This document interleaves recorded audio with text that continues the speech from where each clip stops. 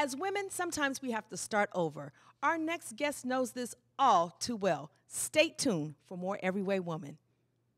Welcome back to Everyway Woman. So we celebrate the trailblazers, and today we welcome Robin to the show, a woman who has truly perfected the art of redefining herself and restarting at any age. Welcome. So I really want to talk to you about what it was like to reinvent yourself.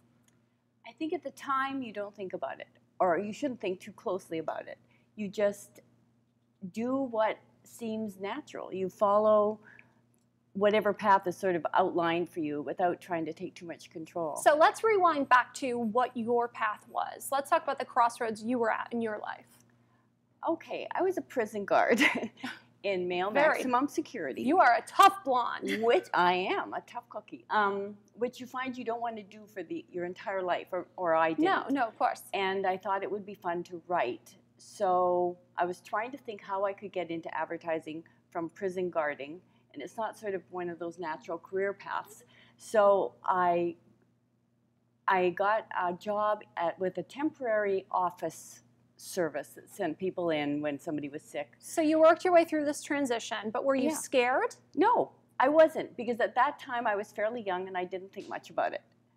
Okay. So I worked for this service, and I only went to advertising agencies and sort of got to know it gently, you know, by being at the office. And this wasn't the first time you've restarted or reinvented. I mean, you fast forwarded a couple times, even as a mother. Your children grew out of the nest. Now you have to reinvent yourself, not as a mother, but as a woman again, as Robin. That's true. And that took a little more thought, because you're used to being Jesse's mom or Robert's mom, and suddenly you're Robin again. And you're not quite sure how to do that anymore. It's been a while. So I think the biggest thing is to talk to other women, and to talk to everybody, really. And that's why you're here. That's why I'm here. Okay. There's women here. Yes. And, you know, other women are so smart, and they always seem to know different things from you. And so you get to know, you know, you get But don't ideas. you feel like some women are afraid to ask? I think they are, and I think that's a mistake. Women love to talk, or any woman I know loves to talk. I like to talk. I mean, at the grocery store, wherever you are, at school, picking up your kids, if that's what you're doing, talk to the other women. Talk to everybody. At that time when you were transitioning your life, and you said that you have to talk to other women, what was one thing that someone told you that still sticks with you today? Well, when I was finally got my green card down here, and I'd been out of advertising long enough that wasn't going to work for me anymore, another woman at the school said, "I think Americans hiring flight attendants. Why don't you try that?" Oh, yeah. And How I thought, old were you at this point, if you don't mind sharing? I was 45 when I started to be a flight attendant. And I wasn't the most oldest. people would consider that, you know, maybe even too late in life to restart a career. A little long in the tooth. But flight attendants aren't quite what we used to picture them, you know, when you were weighed every day, and you had to be single, and all that kind of thing. You know, it's really interesting, though, because at 45, you were willing to step into a position where it was off. It was adventure time. You weren't staying at home anymore. You were all over the world. And that was part of it, that I think you have to look on life as an adventure. Every decision you make is an adventure.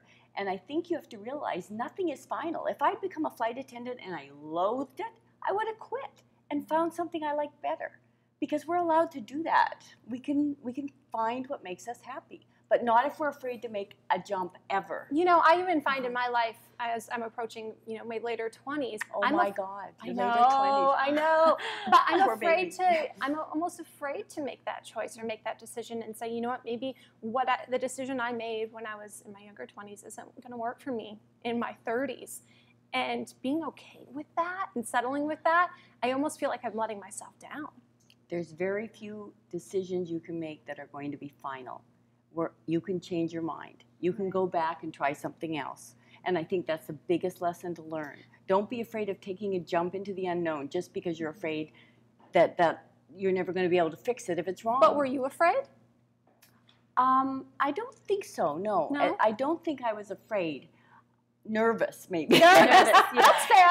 But not afraid because, you know, I have friends, I have a family. if it didn't work out, I would have to try something else, that's all. You know what, I have a question. I know someone who is in her 50s and she's very close to me. And, you know, her kids are all done with school, they have jobs, they have their own families, they're out of the house, and it's just this woman and her husband. But they're even having problems now within their marriage. And I think it's because, and tell me what your thoughts are on this, I think it's because she is almost depressed about her life right now. She's in this bubble where she's like, what next? What now? My kids are gone, they have their own lives, is my life over? Did you ever feel like that, or can you relate to that? I didn't, because I was working when my kids left home, and you know, but what would they you haven't say left to that my life. woman? They're What still would you say very to her? active in my life. I think, first of all, get a dog. Second of all, maybe go back to school. Find something, follow her passion. Don't look for something where you can make a lot of money, or just something that'll make her happy. What am I interested in? Oh, I'm interested in art. I'll go to art school for a while, you know, something like that. Just Well, thank you for find inspiring us and for inspiring all of you out there. We'll be right back with more Every Way Woman. Stay tuned.